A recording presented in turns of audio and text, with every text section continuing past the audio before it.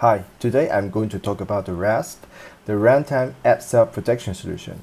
So the RASP is a solution that is tightly coupled with the code.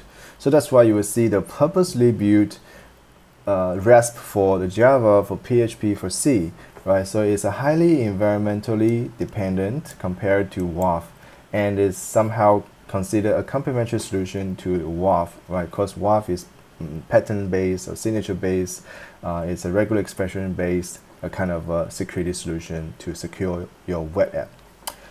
So in production, people usually run these two solutions together, right, to complement each other, because the RASP definitely can apply more complicated logic, more complex algorithm, right, to detect the threats. This kind of algorithm and logic will not be implemented onto the WAF due to the performance. And in terms of the effectiveness, the WAF usually give higher, a relatively higher false positive or false negative rate than the RASP. However, the WAF is still most commonly used the parameter security solution, right, in your environment. So, first of all, I'm going to show you a quick demo of how we can run them together to complement each other, right? So I myself will be simulating as an attacker. And the first one I'm going to hit is the NGX serving as a reverse proxy. That is integrated with the more security, which is the open source WAF. And then on the back end, I have the Tomcat that is integrated with the Open RASP, which is the open source RASP solution. And on top of that, I have the vulnerable site created that I'm going to target at. So the first use case I'm going to perform is the mass scan. And it will be immediately blocked by the WAF. And the second one, I'm going to purposely bypass the WAF by using the command injection, and eventually will be blocked by the Open RASP. So let's dive deep into the demo first. Okay, so in demo environment, 192.168.0.112 is a target site. First of all, I'm going to curl it to see if it's reachable. Everything return as normal, and then I'm going to perform a mass scan to the particular site, and you see, hey, it's actually blocked, right? Blocked by mod security. If you were to check the audit log of the mod security over here, you'll see that actually it's blocked. And the second use case is going to show you is going to do some like command line injection into the HTTP request. And over here, I'm going to inject the command that is to show all the directory, including the hidden directory.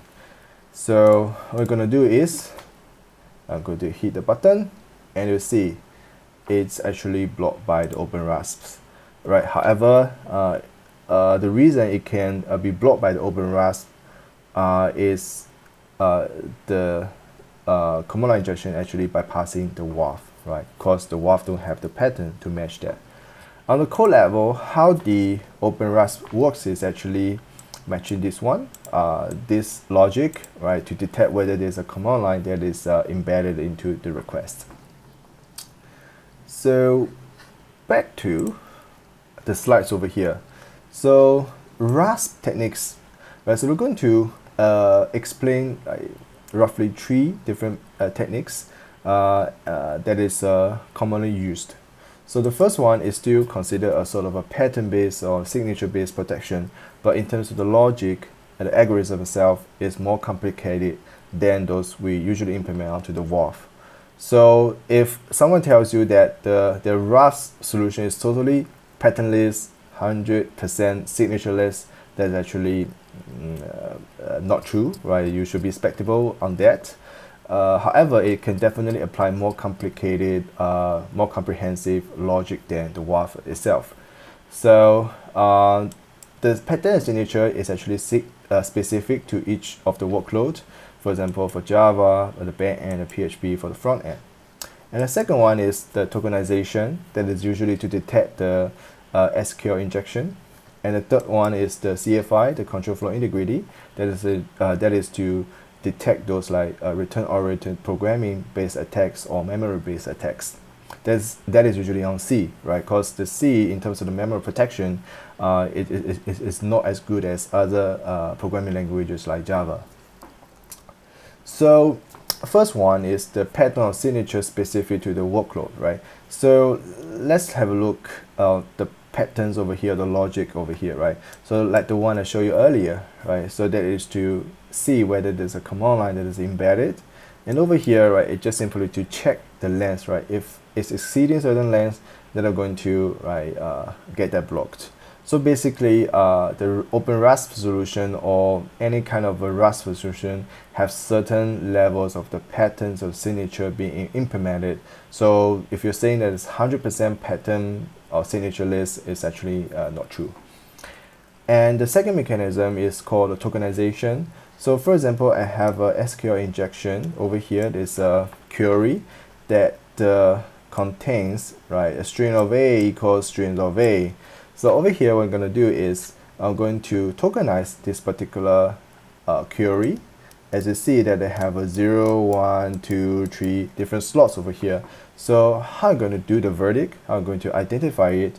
So you see that whenever an input is going across more than one token slots over here, right? Because you see that it's going across from 9 to 11, right? And then I'm going to get that detected and come back with a verdict saying that, hey, it's actually a SQL injection. And the third mechanism is called the control flow integrity. So that is usually used to detect those like memory-based attack or the return-oriented programming attacks. Basically, the platform that is written in C is most vulnerable, right? Because the C, right, requires the developer to allocate the memory, not like Java, right, or other like programming languages has a very good memory protection mechanism over here.